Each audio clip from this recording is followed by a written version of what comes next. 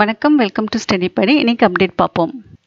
இந்தியாவுக்கும் ஆஸ்திரேலியாவுக்கும் நடுவில் ஒரு ஒப்பந்தம் நடந்திருக்கு. அது வந்து மிலிட்ரி பேஸ் ரிலேட்டடாக, சைபர் அக்கௌண்ட் ரிலேட்டடாக.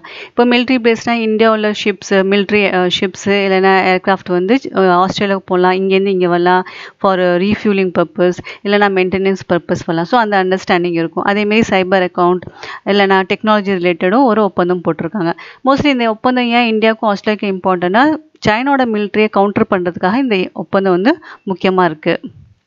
நெக்ஸ்ட் ஈரான் போகும். ஈரானில் வந்து இப்போ இந்த டிரான்ஸ்மிஷன், கொரோனா டிரான்ஸ்மிஷன் அது ரொம்ப ஜாஸ்தியாக இருக்குது, பீக்கில் போயிட்டு இருக்கு. அதேமாரி நெக்ஸ்ட்டு குவைத்தில் என்ன சொல்கிறாங்கன்னா, இப்போ அவங்களோட மைக்ரேண்ட் வந்து குறைக்கணும், 70%லேருந்து 30% வரைக்கும் குறைக்கணும்னு சொல்லிட்டு இருக்காங்க. நெக்ஸ்ட்டு பார்க்கலாம் டுனேஷியாவில் வந்து ஃபேஸ்புக் ரொம்ப யூஸ் பண்ணுவாங்க. இப்போ இன்டர்நெட்னாலே ஃபேஸ்புக் தான் அர்த்தம். இப்போ வந்து ஃபேஸ்புக் என்ன பண்ணாங்கன்னா, அவங்களோட பொலிட்டிக்கல் பிளாகர்ஸ், ஆக்டிவிஸ்டோட அக்கௌண்ட்லாம் வந்து டீஆக்டிவேட் பண்ணிட்டாங்க. எதுக்கு டீஆக்டிவேட் பண்ணாங்கன்னு கேட்டாங்கன்னா, அவங்க சொன்னாங்க டெக்னிக்கல் ப்ராப்ளம்னால பண்ணோன்னு சொன்னாங்க. ஸோ டுனேஷியாவில் ரெவல்யூஷனுக்கு வந்து இந்த ஃபேஸ்புக் தான் வந்து ரொம்ப ஹெல்ப் பண்ணுச்சு. நெக்ஸ்ட் வந்து ஜெர்மனிக்கு போகும். ஜெர்மனி வந்து இப்போது கொரோனா வைரஸ் ரிலீஃப் பேக்கேஜ் வந்து அனௌன்ஸ் பண்ணியிருக்காங்க. நியர்லி 130 பில்லியன் யூரோ கிட்ட அனௌன்ஸ் பண்ணியிருக்காங்க. இப்போதைக்கு கொரோனா வைரஸ்னால அதிகம் வந்து உயிரிழப்பு வந்து மெக்சிகோலையும் அண்ட் பிராசிலும் தான் நடக்குது. இப்போ வந்து யூஎஸ்ஏல வந்து ட்ரேட் டெஃபிசிட் வந்து 10 வருஷம் இல்லாத அதிகமாக இருக்குன்னு சொல்கிறாங்க. ட்ரேட் டெஃபிசிட்னா இந்த நாட்டோட இம்போர்ட் வந்து ஜாஸ்தியாக இருக்கும், எக்ஸ்போர்ட் வந்து கம்மியாக இருக்கும். இப்போ நியர்லி $49 பில்லியன் கிட்ட ட்ரேட் டெஃபிசிட் இருக்குது. அதேமாரி அன்எம்ப்ளாய்மெண்ட்டும் ஜாஸ்தியாக இருக்குன்னு சொல்கிறாங்க. நியர்லி 1.9 மில்லியன் கிட்ட அன்எம்ப்ளாய்மெண்ட் ஜாஸ்தியாக இருக்கும். இப்போ யூஎஸ்ஏல வந்து கலவரம் போயிட்டுருக்கு. இது வந்து ஸ்டார்ட் ஆனது வந்து மினியாபோலிஸ், இங்கே தான். ஜார்ஜ் ஃபியார்ட் வந்து இறந்துட்டார், அதனால தான் ஸ்டார்ட் ஆனிச்சு. இவ ஏன் இருந்தார், என்ன காரணம்னு தனி வீடியோ இருக்குது, வேணால் நீங்கள் அதை போய் பார்க்கலாம். ஸோ இதுக்கு ஃபியார்டு இறந்ததுக்கு காரணமான ட்ரெக் மினியாபோலிஸோட போலீஸ் வந்து அவங்கள வந்து அரெஸ்ட் பண்ணிட்டாங்க. ஃபர்ஸ்ட் வந்து அரெஸ்ட் பண்ணது வந்து 3rd டிகிரி மர்டர் சார்ஜ்க்கு அரெஸ்ட் பண்ணாங்க. இப்போ வந்து 2nd டிகிரி மர்டர் சார்ஜ்க்காக அரெஸ்ட் பண்ணியிருக்காங்க. ஸோ இப்போ அவங்களுக்கு 40 இயர்ஸ்க்கு இம்ப்ரிசன்மெண்ட் பனிஷ்மெண்ட் கிடைக்கும். யூஎஸ்ஏல டொனால்ட் அட்மினிஸ்ட்ரேஷன் என்ன சொல்லியிருக்காங்கன்னா, India, Australia, south Korea and Russia இங்கே 4 கண்ட்ரியை வந்து G7ல் வந்து சேர்க்கணும், குரூப் ஆஃப் 7 கண்ட்ரீஸில் சேர்க்கணும்னு சொல்லியிருக்காங்க. இப்போ குரூப் ஆஃப் 7 கண்ட்ரீஸில் யார் யார் இருக்கிறாங்கன்னா, ஜப்பான் இருக்காங்க, அப்புறம் Germany, France, Italy, UK and Canada and USA. So இதுதான் குரூப் ஆஃப் 7 கண்ட்ரீஸ். மோஸ்ட்லி இது எதுக்கு ஃபார்ம் பண்ணாங்கன்னா, 1975 கிட்ட ஃபார்ம் பண்ணாங்க. ஆயில் க்ரைசிஸ் நடந்துச்சு, ஸோ அதுக்காக மோஸ்ட்லி ஃபார்ம் பண்ணது. அதுக்கப்புறம் இவங்க வந்து கிளைமேட் சேஞ்ச் பற்றி பேசுவாங்க, டெரரிசம் பற்றி பேசுவாங்க. ஸோ அவங்கள மோஸ்ட்லி இது டெவலப் கண்ட்ரிஸ். ஸோ இப்போ என்ன சொல்கிறாங்கன்னா, India, Russia, Australia, south Korea include பண்ணணும். ஆனால் most of the European countries, France, Germany, Italy, கனடாலாம் வந்து ரஷ்யா வந்து சேர்த்துக்கிறதுக்காக விருப்பம் இல்லை. ஃபர்ஸ்ட் வந்து ரஷ்யா வந்து இந்த குரூப் 7ல் இருந்தாங்க, அப்போ வந்து குரூப் 8 இருந்துச்சு. ஆனால் ரஷ்யா என்ன பண்ணாங்கன்னா, இந்த கிரீமியா இந்த இடத்த வந்து ரஷ்யா எடுத்துட்டாங்க.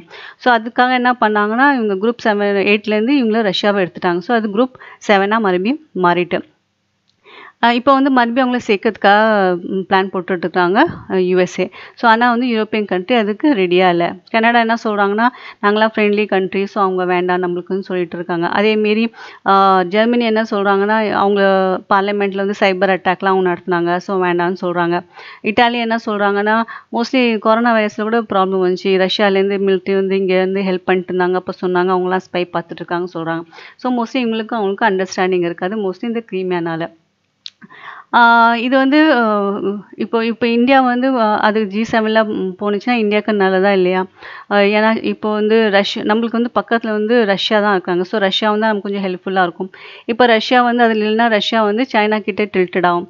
ஸோ நம்ம சுற்றி வந்து நம்மளுக்கு வந்து பாதுகாப்பு இருக்காது, நம்ம அந்த பக்கம் போயிட்டோம்னா. ஸோ நம்ம வந்து சுற்றி பாதுகாப்பும் நம்மளுக்கு இம்பார்ட்டன்ட். ஸோ நம்ம வந்து யூஎஸ்ஏயும் ஃபுல்லாக நம்ப முடியுமா இல்லையான்னு அதே கொஷின் மார்க்கு, சைனா நம்ப முடியுமா இல்லையா கொஷின் மார்க் இருக்குது.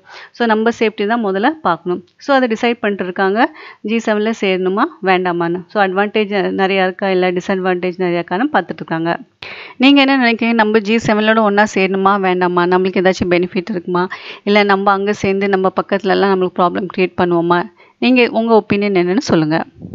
ஏற்கனவே பிரிக்னு ஒரு குரூப் இருக்குது, அதில் வந்து இந்தியா, பிரிக் ஃபர்ஸ்ட் வந்து பிராசில் இருக்குது, R for Russia, I for India, C for China, அப்புறம் வந்து சவுத் ஆஃப்ரிக்காவும் சேர்த்துட்டாங்க. ஸோ பிரிக். ஸோ பிரிக்குன்னு ஒரு குரூப் இருக்குது. ஸோ இப்போ வந்து இந்தியா வந்து அதில் சேர்த்துட்டாங்கன்னா ஸோ இந்த குரூப் ஒழுங்காக ஃபங்க்ஷன் ஆகுமா இல்லை இதில் காம்ப்ளிகேஷன் ஆகுமா அதுவும் நம்ம பார்க்கணும். இப்போ ஸ்டடி சொல்லியிருக்காங்க கிளைமேட் சேஞ்ச்னால கார்பன் டை ஆக்சைடு வந்து அதிகமாகிட்டு இருக்குது. அதேமாரி நம்மளுக்கு நிறைய ரைட்ஸ் இருக்குது. ஃப்ரீடம் ஆஃப் ஸ்பீச் இருக்குது, ஃப்ரீ மூமெண்ட்லாம் இருக்குது. அதேமாரி இன்டர்நெட் வந்து ஒரு யூனிவர்சல் ரைட்டு, இது எல்லாருக்கும் ரைட் இருக்கும், யாரும் வந்து தடை பண்ண முடியாதுன்னு சொல்கிறாங்க. வேர்ல்ட் ஹெல்த் ஆர்கனைசேஷன் வந்து ஹைட்ரோ ஆக்சி குளோரோக்வின் வந்து ஃபஸ்ட்டு வந்து ஸ்டாப் பண்ணிட்டாங்க. இது வந்து யூஸ் பண்ணக்கூடாது சொன்னாங்க, ஹால்ட் பண்ணிட்டாங்க. இப்போ என்ன சொல்கிறாங்கன்னா இல்லை நீங்கள் அதை ட்ரையல் பார்க்கலான்னு சொல்கிறாங்க. ஐஎன்எக்ஸ் மீடியா கேஸில் வந்து சிதம்பரம்க்கு வந்து ஃபார்மர் ஃபினான்ஸ் மினிஸ்டர் இவங்களுக்கு வந்து பெயில் கிடச்சிது. இப்போ வந்து சுப்ரீம் கோர்ட்டில் வந்து சிபிஐ வந்து பீல் போட்டிருக்காங்க. என்ன சொல்லியிருக்காங்கன்னா இவங்க பெயில் வந்து ரிவ்யூ பண்ணணும். ஆனால் வந்து சுப்ரீம் கோர்ட் வந்து அது கேன்சல் பண்ணிட்டாங்க. ஸ்விக்கி வந்து வெஸ்ட் பெங்காலில் வந்து லிக்கர் வந்து டெலிவரி பண்ணுவோம்னு பிளான் போட்டுட்ருக்காங்க. ரீசெண்டாக ஒரு நியூஸ் வந்து அமேசான் வந்து ஏர்டெல்லில் ஸ்டேக் வாங்க போகிறாங்க, அவங்க பங்கு வாங்க போகிறாங்கன்னு சொன்னாங்க. பட் வந்து இதை பற்றி எதுவும் பேச்சுவார்த்தை நடத்தலைன்னு ஏர்டெல் சொல்கிறாங்க.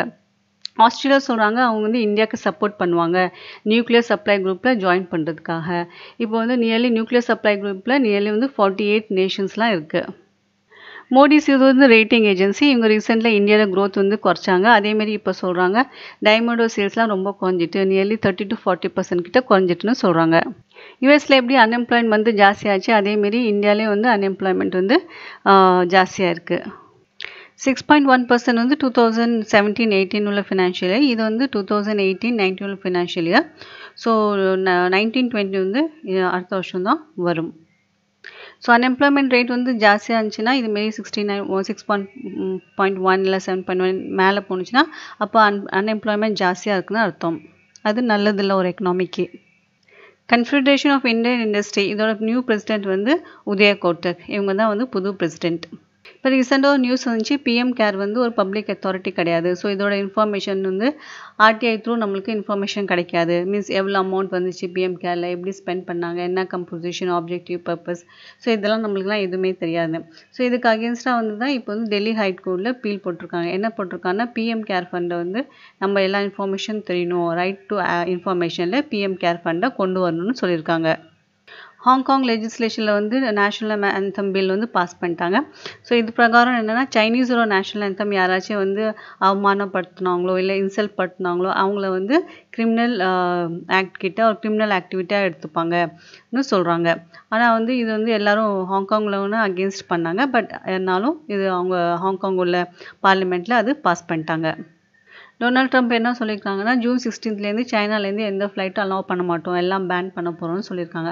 ஆனால் சைனா என்ன சொல்லியிருக்காங்க நாங்களாம் எதுவும் பேன் பண்ணல, நாங்களாம் யூஎஸ்லேருந்து வர ஃப்ளைட்டு எல்லாம் அலோவ் பண்ணுவோம்னு சொல்லியிருக்காங்க. மிஸ்டர் உதய் கோட்டக் என்ன சொல்லியிருக்காங்கன்னா நம்மளுக்கு வந்து உயிரும் இம்பார்ட்டன்ட், வாழ்வாதாரம் இம்பார்ட்டன்ட், ரெண்டும் இம்பார்ட்டன்ட். ஸோ கொரோனா வைரஸில் நம்ம ரெண்டும் தான் பாதுகாக்கணும்னு சொல்கிறாரு. So take care, be safe. நன்றி, வணக்கம்.